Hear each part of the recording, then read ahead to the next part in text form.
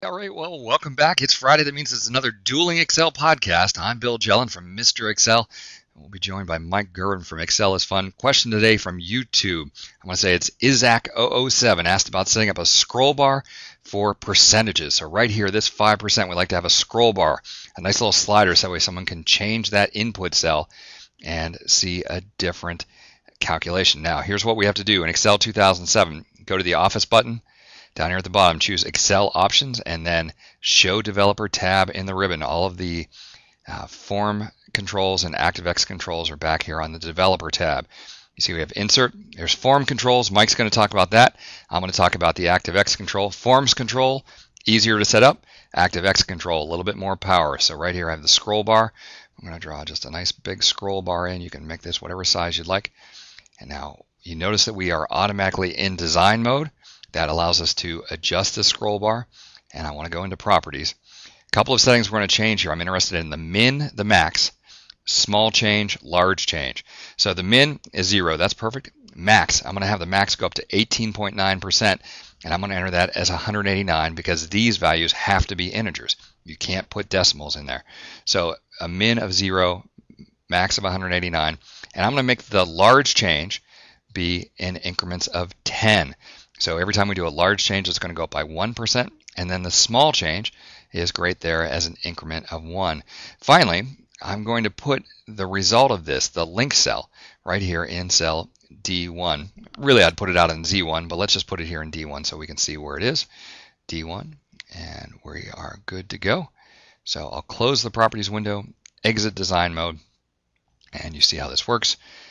When I click here between the slider and the end, it goes up by 10. That's the large change. When I click on the actual arrow, it goes up by 1. That's the small change. And of course, people can just use the slider here to make it all work. Now, the last piece of this is that we can say that we want to use cell equal D1 divided by 1,000. So there's 6.2%, 6.3%, 6.4%.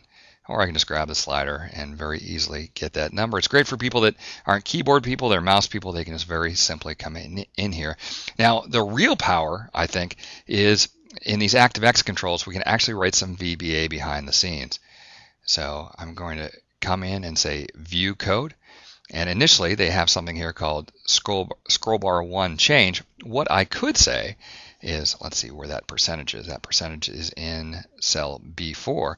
I could say range B4 dot value is equal to scroll bar 1 dot value divided by 1,000.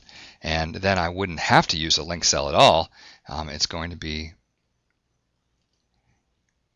exit design mode. It's going to be directly written in this cell. We can get rid of that link cell altogether. It's also interesting, you'll notice here that as I scroll, that VBA is not firing. So you see in cell D1, the link cell is updating, but because I'm using VBA to write B4 there, it doesn't change until I let go.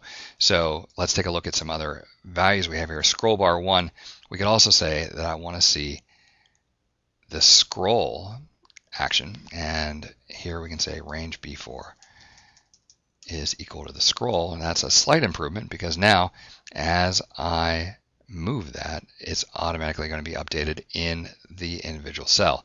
Great way to go. So that's an ActiveX control.